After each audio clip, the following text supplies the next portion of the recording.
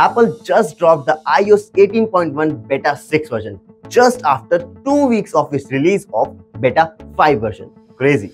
Hello guys, welcome back to the channel. Himanshu here. You're watching GetAssist, and in this video, we'll be talking about the key features of the iOS 18.1 Beta 6. Obviously, we'll be talking about the drawbacks of it and the future possibilities of the release of the full-fledged version. So, let's get started. Well, we have made a video on the iOS 18.1 Beta 5 version. If you haven't watched it yet, you can access it from here. We saw improvements in performance, tweaks in widgets, and some privacy features. However, there were still some issues, especially with the battery drainage and the app compatibility. Now, what's new in the Beta 6? Enhanced performance. One of the biggest updates in the Beta 6 is the further performance optimization. Apple has clearly been working hard to improve the smoothness and stability. Apps now feel even snappier and multitasking seems smoother compared to Beta 5. Bugs fixed.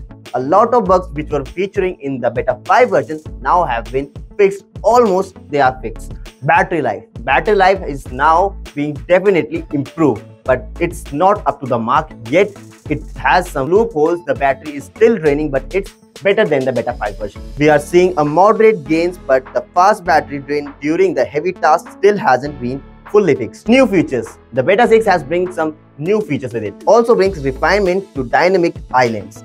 Now, there are more fluid animations and certain widgets have been revamped. If you are someone who enjoys customizable UI, you'll notice these small but impactful changes. Now let's talk about the drawbacks of the iOS 18.1 Beta 6. Some of the issues are still there with the Beta 6 version. As I mentioned earlier, the battery optimization has been improved, but it's not at its best till now. For anyone who uses resource-intensive apps, you might still experience a quick drain. There are also some minor glitches in the specific apps, particularly third-party apps, and they aren't fully optimized yet in the iOS 18.1.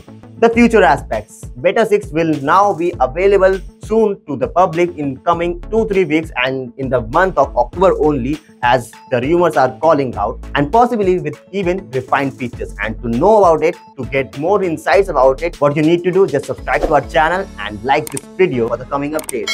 And if you are on the Beta 5 version, the Beta 6 version obviously comes with some better improved versions, so you can easily shift from Beta 5 to Beta 6. So keep watching GetAssist and we'll update you soon.